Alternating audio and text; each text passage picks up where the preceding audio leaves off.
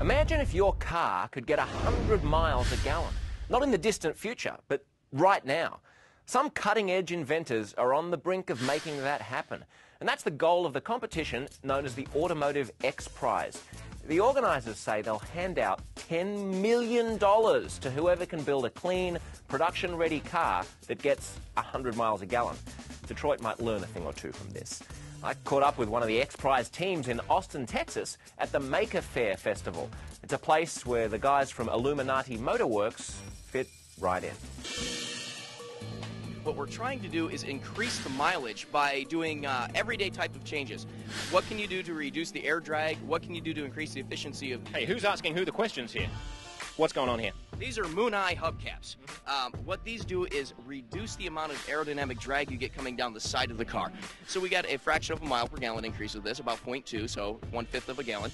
We've made a few mods under the hood. It looks like an engine. Actually, it's a pretty nice one. This car's, when we got it, got just over 30 miles to the gallon on the highway. And when we were done with this one, we got 37.5. We put in an engine block heater, gives you extra mileage on cold starts. And what energy do you use for the heater? You plug it in at night, and it costs about 40 cents a night to do that. Oil fill cap, take it off, put in synthetics. We got a 3 mile per gallon increase. It's a 4-quart system, costs you 28 bucks. Regular, it's going to cost you 20. So $8 more to get 3 more miles to the gallon, I think it's worth it.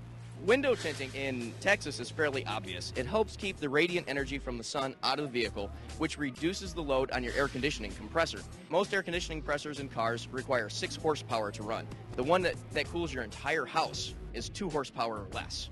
Hang on, it takes 3 times more energy to cool a car than a house? Yes, that's correct.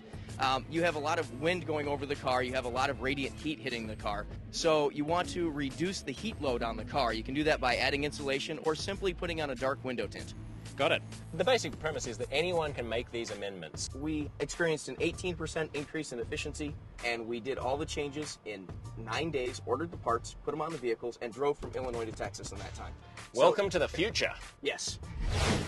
Cool car. I was pretty much sold on the shiny hubcaps alone. If you want to check out other inventions from Maker Faire, just visit our website, sciencechannel.com/Brink. Coming up on Brink, aliens visit Earth in the remake of the sci-fi classic The Day the Earth Stood Still. I'll talk with physicist Michio Kaku on the search for visitors from beyond. Now here's a quiz for you. Find the fake among these 3 stories. In Japan, a toddler daycare center opens, staffed entirely by robots. Or in Iraq, the US Army deploys its first battlefield laser. Or in Africa, a doctor amputates a boy's leg following instructions sent by text message.